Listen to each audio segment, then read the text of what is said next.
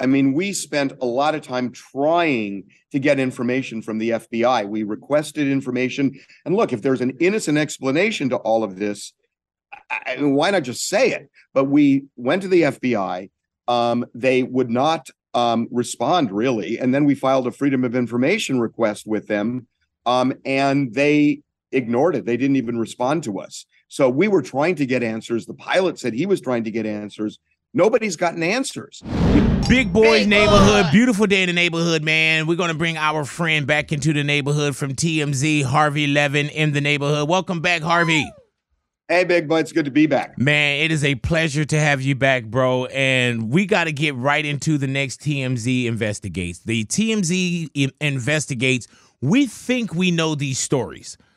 And then you guys are doing Investigate that opens up a whole different angle of what we already thought we knew. Michael Jackson, we thought we knew. Yeah. You guys went real deep inside of that as well. But now 9/11, the fifth plane. Please explain what that is. So on September 11th, 2001, there was a 767. It was United Flight 23 that was supposed to go from JFK to LAX. It was supposed to take off at 9 in the morning. We have interviewed members of the flight crew, 3 flight attendants, the pilot, the United dispatcher, many others. And something alarming happened on this airplane. And it was alarming enough, Big Boy, that the night of 9/11, the FBI beelined it for the hotel where the flight attendants were staying, interviewed each one individually, and even took them to a lineup at the Port Authority to see if they could identify, in particular, 4 passengers who were sitting in first class. And these are passengers who raised suspicions, raised eyebrows before the planes hit the World Trade Center, before anybody knew that there were hijackings. And a lot happened on that airplane, which we'll get into. But that plane would have been in the air. The pilot told us that he ran that route regularly, that normally there'd be 1 or 2 planes ahead of him on the taxiway, get ready for takeoff. For some reason, that day, there were 10 planes ahead of him. So when they were in line for takeoff, the control tower called all the pilots and said, Kennedy is closed. We are evacuating the airport. You're on your own. Those were the words. And all the pilots had to find their way back to their gates because the control tower was evacuating.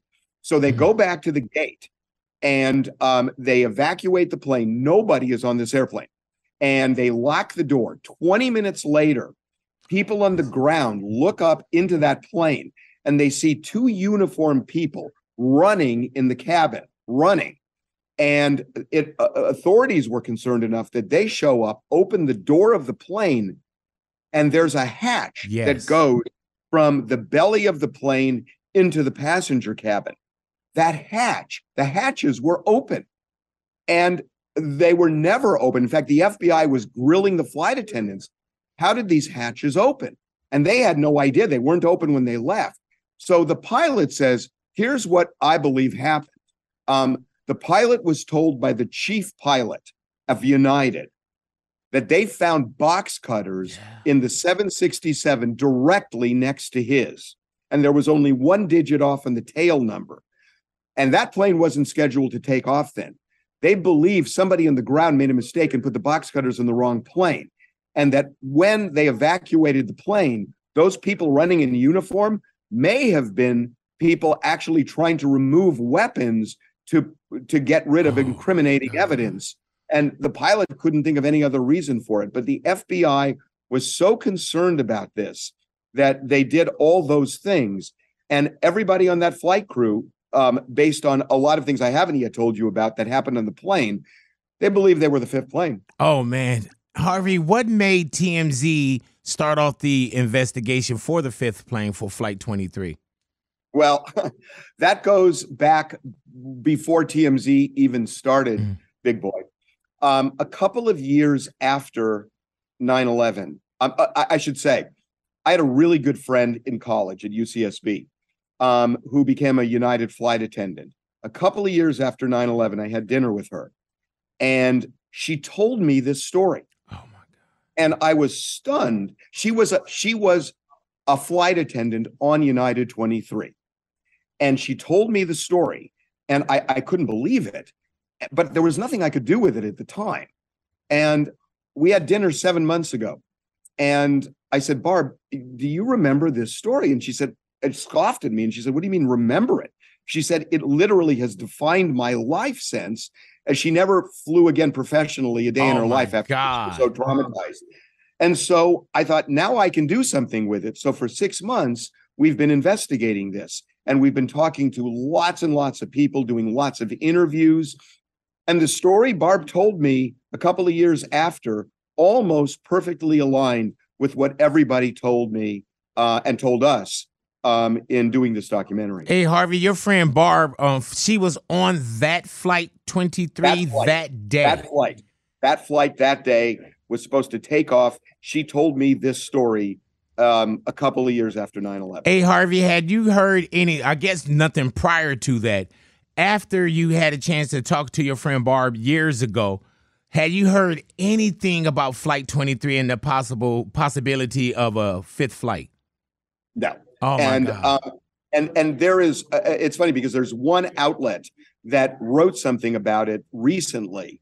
But that aside, the 9/11 Commission never mentioned Flight 23 in its report. And I want to say something about that because, people are talking about our documentary now, and there are some people saying, well, the 9/11 Commission dropped the ball. I don't think they dropped the ball. The 9/11 Commission had limited money and limited time to investigate. And their job was to look at the 4 planes that were turned into weapons of mass destruction and figure out what happened, who did it, and how to prevent it. But at the end, before they were shut down, they said Congress needs to further investigate. And I spoke with the 9/11 commissioner. In fact, the chairman of the commission told me that he was very critical of Congress for not picking up that ball and carrying it forward, because the whole story apparently has not been told. Man, I cannot wait to watch this tonight, because even just the write-up that I got and everything that you shared with us, and I know that there's way more. When I got to the part just about the box cutters, the plane, the tail number being off by 1, things being open, seeing people run around like that, there is no other explanation than the not even, well, I guess legally I got to say the possibility of a fifth plane. Like that right there already sound like destruction. Well, I got to tell you too. I mean, we spent a lot of time trying to get information from the FBI. We requested information, and look, if there's an innocent explanation to all of this, why not just say it? But we went to the FBI. They would not respond really. And then we filed a Freedom of Information request with them, and they ignored it. They didn't even respond to us. So we were trying to get answers. The pilot said he was trying to get answers. Nobody's gotten answers. Who were these people on the plane? Why was the FBI so concerned based on what they saw that they brought the flight to this secret lineup at the Port Authority? They're just not answering that. At least they haven't yet. And the passengers that were on the plane, they never got in touch with them, or just in the night gone?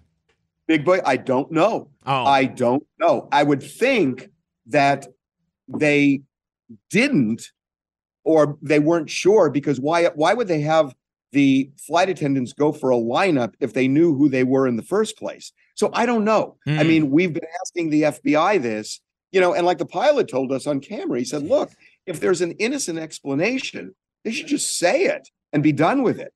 But if there's not, there might be reasons they don't want to say it. I mean, we have very complicated relationships with certain countries, and, it might involve that. We just don't know. And was there anyone that was afraid to talk to TMZ for the investigates? I know you say you got the pilot, you got flight attendants. Like, it seemed like everyone kind of wanted to share their story. A lot of them did. The pilot really did. Some of the flight attendants did. They wanted to tell this story because they feel like it's an important story to tell. And they've wanted to tell this story, they told me, for a long, long time. But, again, we spent a lot of time on this, and you will hear from the people who were on that plane, working that plane. You'll hear what they say they observed. You can cross-check one with the other because you hear their stories to see that they align. You'll hear the pilot. You'll hear the United dispatcher. Oh my God. You'll hear 9/11 commissioner. There are a lot of people we have in this, but it's a pretty gripping story. All new special TMZ Investigates 9/11, the fifth plane. Make sure you guys check that out tonight. I know that I'm going to check that out on Fox, and I'm pretty sure that we get a chance to see it even more than, God willing. Are we streaming? Is it always going to be available on TMZ's site? Like, this is one for the world to see. It'll stream on Hulu this week, but it's on Fox tonight at 9 p.m. Fox tonight at 9 p.m. All new special TMZ Investigates 9/11, the fifth plane. Harvey, while I have you here, is Gisele Bündchen, is she with the jiu-jitsu trainer, or is she with this billionaire guy? Investigate. I don't think she's with the billionaire guy. But as for the jiu-jitsu instructor, I mean, it's one thing to go to Costa Rica once to train the kids, and it's another thing to go a second time, but he's gone at least a third time for weeks at a time with her. So unless these kids are black belts, something's up. There it is. Yeah. And then my thing is this too, Harvey. I'm like, man, you could get so upset and be outraged, but what happens when your girl, your wife, whatever it is dating a jiu-jitsu instructor? Like, I can curse from a distance, but I'm not going to go up and try to hit anyone. Investigate that. Okay, big boy. Yeah, that's your next investigation, man. I know I'm not in the producer's chair, and I know that you're going to do what you want to do, but there's different kind of investigations that I want you guys to do over there at TMZ as well, because once you guys investigate, y'all don't waste your time. It becomes true. All righty? Yes, sir. Will Smith, Chris Rock. What's the inside? I know you know. Well, I mean, the inside is they don't like each other. Okay, fact, there it is. Another exclusive. Another exclusive. Did you watch the Chris Rock special? And by the way, they didn't like each other for years. This was boiled. This was simmering to a boil. Okay. Personally, I want to know, is Hailey Bieber like single white female-ing Selena Gomez? Because I'm Team Selena. There it is. Team Selena. Can I tell you, I'm having such trouble with this story. I know my staff loves the story. Guys, I'm too old. I'm just hilarious. All righty. There it is. Right. Tiger Woods, bro. Does that lady deserve $30 million for being a girlfriend and getting out the house? Investigate. I mean, look, I don't know what deal they struck. Doesn't it seem odd to you that somebody would say, well, if we break up, you can live in my house for 5 years after we break up, and it seems weird, doesn't it? Yes, it does, bro. And I was like, 30 million as a girlfriend? Hey, that's another TMZ, but this got to be TMZ Investigate Tiger and Caucasian women. Can you do that? and get... I'm not going near that. Yeah. You know what? The 9/11 Michael, those are probably much easier. Those are probably much easier than, that's a whole different workload with Tiger and the white women. So, yeah. Well, thank you. All righty. Don't forget tonight. You're making me nervous. Right? Don't forget tonight, TMZ Investigates 9/11, the fifth plane, tonight on Fox, man. Then it'll get a chance to check it out on Hulu as well. So tune in like we're all going to tune in. And once again, Harvey Levin, thank you for always being in the neighborhood and sharing your stories with us. We appreciate you. I love being in the neighborhood, big boy. There it is right there, man. Harvey Levin in the neighborhood, Big Boy's neighborhood.